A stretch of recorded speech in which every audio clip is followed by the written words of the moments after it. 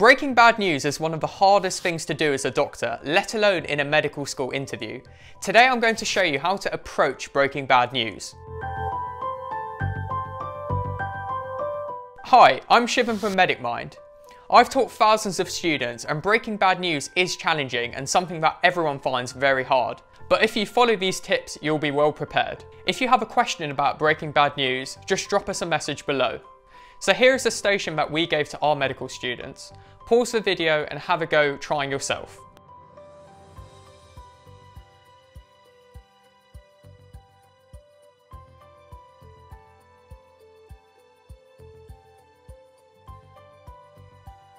You've been looking after my son, Mohammed? Yes, I have.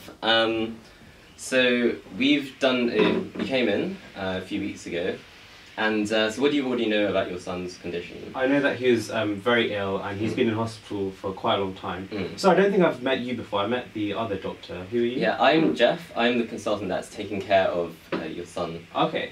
During his time here. Sure. Yeah, he's been very sick and very poorly. I feel really bad and I'm really worried about his condition. Mm. SPIKES is a really useful acronym to use when breaking bad news. This is something that we discussed in one of our previous videos.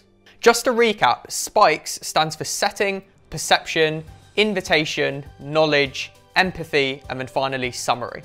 Okay, so let's talk about setting and perception in this part of the video. So at the beginning, he doesn't actually introduce himself. So again, we can't really change the setting that we're in, but he doesn't introduce what his name is or what position he's in the hospital.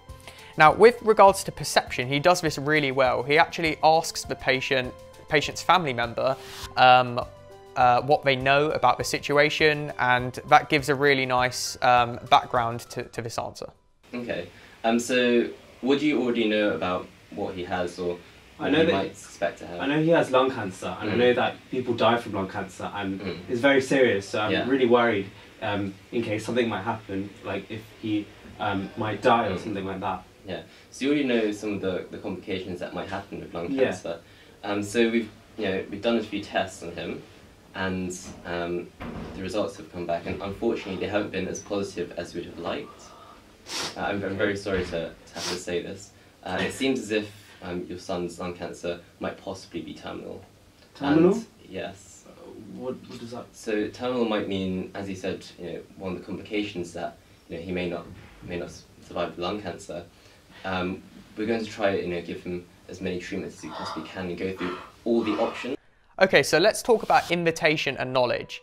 Now, a lot of students get a bit confused about what invitation means, but the basic behind it is that you should tell the patient or patient's family if they'd actually like to receive some information now, and if they would like certain family members to maybe come so that they can listen in as well. So this is something the candidate doesn't do very well because they didn't actually ask the patient's family member whether they actually wanted to receive this information. So one thing the candidate does really well here is they give a little bit of a warning before they break the bad news, and at least this gives the patient's family member a bit of time to actually realise that this isn't going to be something great, and at least they can adjust mentally to this. So an example of this is saying that, well, the results don't look very good or don't look too good. At least that way you're giving the patient or the patient's family member a bit of a background with regards to whether this is positive or negative news. One thing the candidate could do to improve their answer is to maybe not use medical jargon like the word terminal and actually use simple terms that the patient or the patient's family will understand. I'm very sorry, Mr. Ahmed. If there's anything that we can do, I understand that you're going through, it must be very difficult, and it's a very difficult situation. If there's anything that we can do. So this is a really challenging situation for a candidate to be in when a patient is getting upset and potentially crying in front of you. So what they do well is they are very apologetic. Maybe they could offer them a tissue or maybe offer them some support in that sense. But one thing they could have done is maybe give the patient a bit more time. So actually let them, if they are crying, maybe let them cry for a bit longer and actually get all their emotions out all at once. One big tip from official examiners is that you shouldn't be scared of silence. So even if there are 2 to 5 seconds of pure silence, don't be scared of that and don't try and break that silence, because sometimes that is really important for the patient or the patient's family to actually have some time to process the information. How long does he have? So we're not sure yet. We're going to have to do some more tests to really confirm this, but there's anything that, any questions you'd like to ask, I understand this is a very difficult time for you. So if there's anything that we... Why him? Why not anyone else? I'm sorry, this is something that, it's very unfortunate to happen. And we're, currently undergoing investigation. So, what's happening, best course of action. Does he know already? So we haven't told him yet. We're telling you.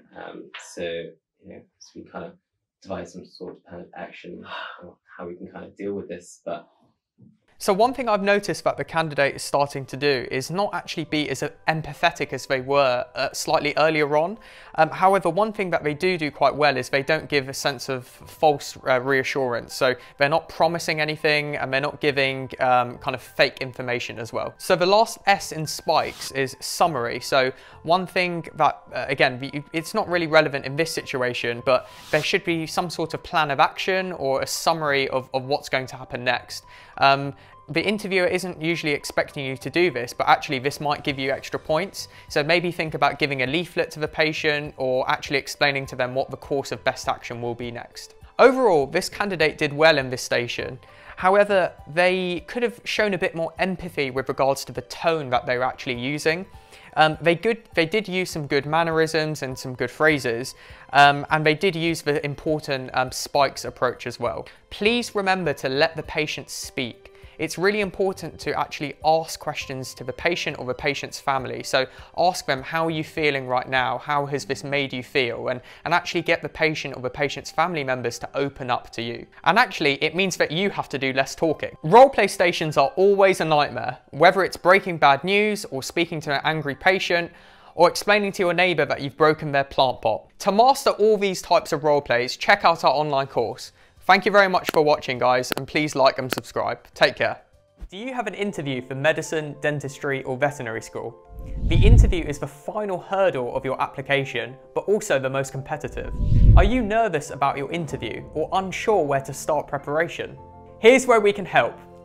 With a few clicks, you'll get access to 100 Medic Mind video tutorials covering 10 hours of theory, 150 MMI stations, live weekly webinars, and more.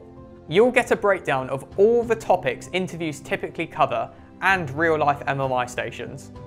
Our award-winning interview course is trusted by over 12,000 students in over 37 countries and has been written by official medical school examiners.